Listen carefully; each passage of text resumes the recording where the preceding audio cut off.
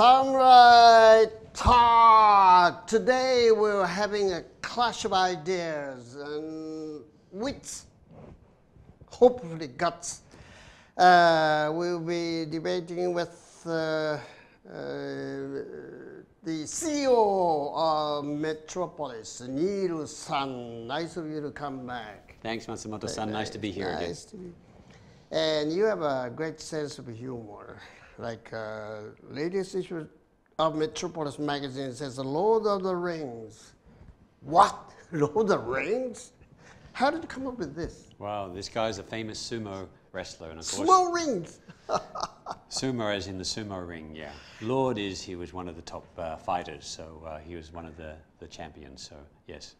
That's why we use this wordplay. And in English, this wordplay is very important in journalism. And that's a part of the great thing of reading Metropolis magazine, especially for foreigners. Wordplay includes play on words. It does. And so we, for example, it's a free paper. It's distributed in Tokyo, 30,000 copies. It's got a great readership. Mostly foreigners are reading it, some Japanese who want to learn about English. You say the free papers, but it's priceless. That's the play word, priceless. Play words. So priceless. Priceless means invaluable. Invaluable. Worth any amount of money. But it's also free, priceless. Hence the joke in the words, the play in the words. It's pretty creative, pun. Yes, a pun. Clash of fists. What does that mean?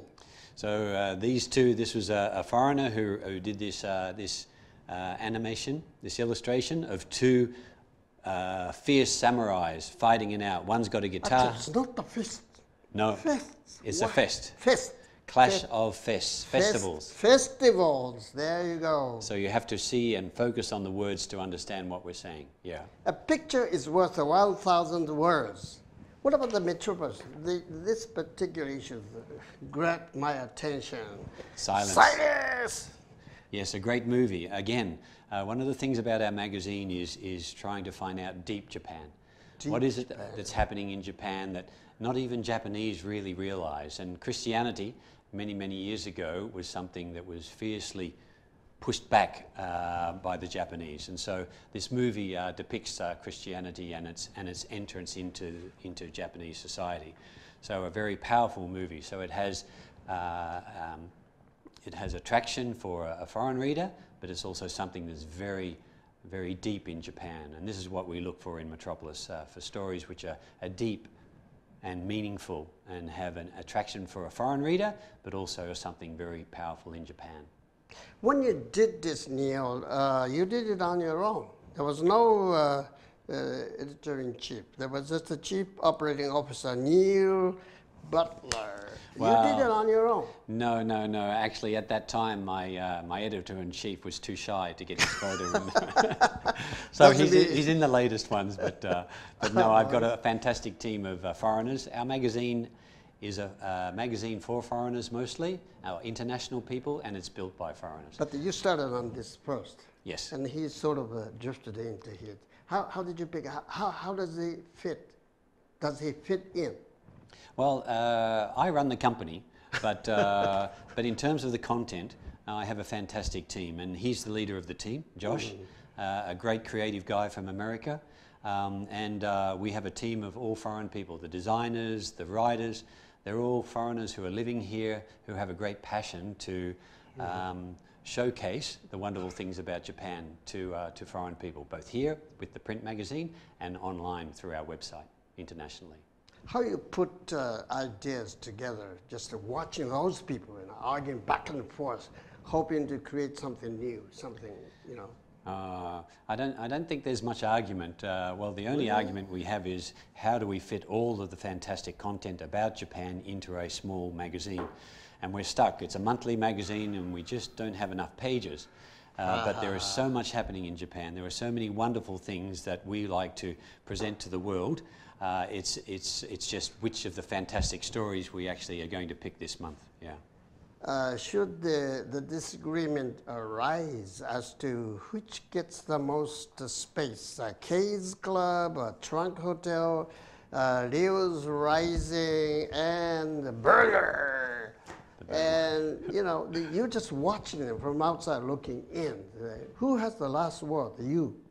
No, my editor-in-chief. That's what an editor-in-chief is all about. He has the last word. Disagreement occur between you and the editor-in-chief? Who has the last word? I do.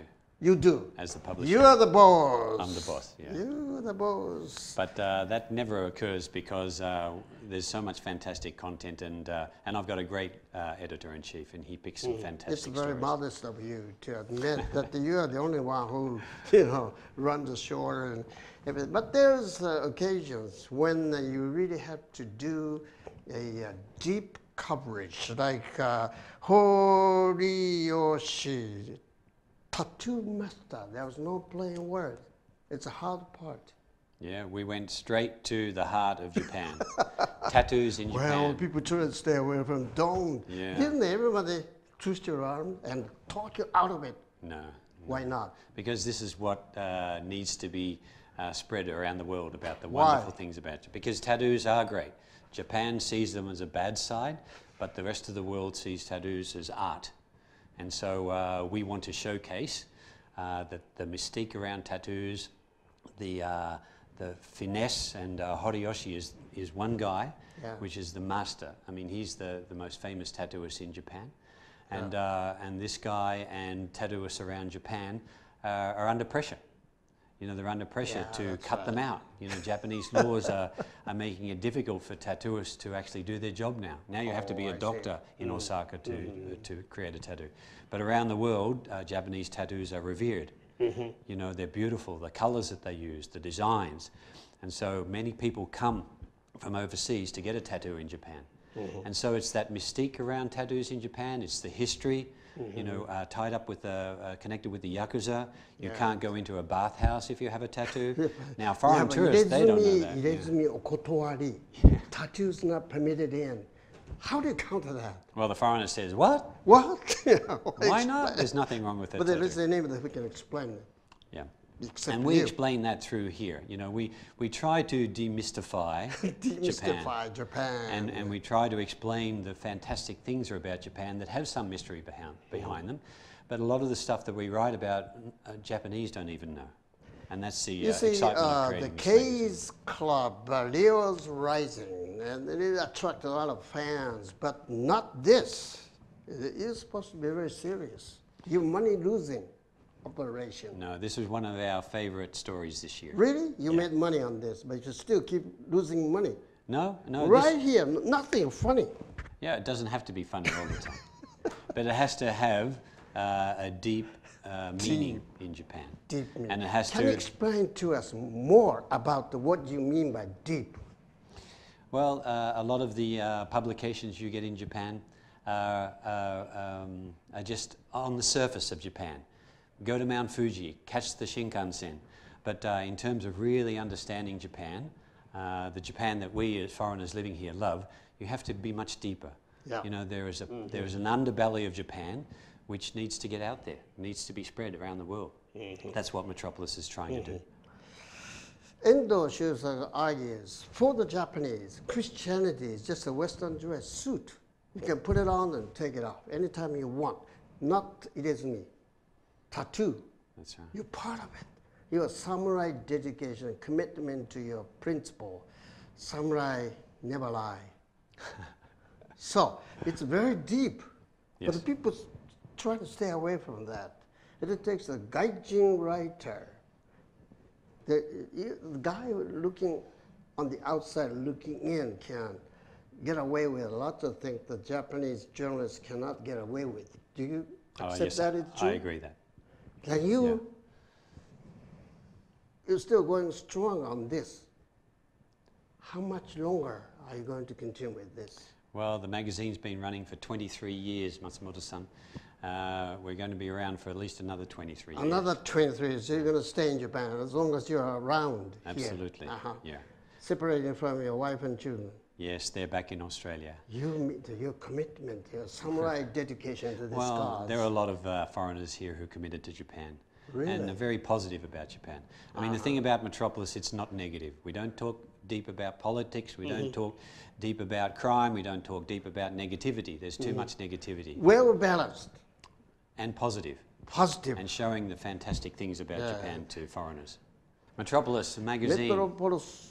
An English magazine, free paper, 英語で 30,000 フリーペー copies, パーで the number one English magazine in 英語 Japan. の雑誌では日本一番ですね。 I say that with great confidence because there's no other magazine that prints 他 this に many ね copies. この種の雑誌がないということが私のほとんど東京が中心で900ぐらいありましてね、日本のことをひいき目に見てるということで、日本ではかなりこのディープな記事を扱う雑誌で知られております。この雑誌のいいところ、もう申しますと、ほとんど外人のためのJapanese also read it because 日本人も見てますよね。英語が読める人は見てくれますけど。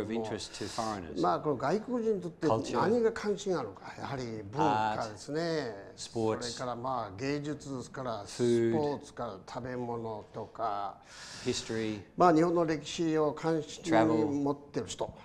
旅行。There's lots of different things to talk about Japan. There's too much information. And we only have 40 pages, so a monthly magazine, I've got to get this out to as many people as we can.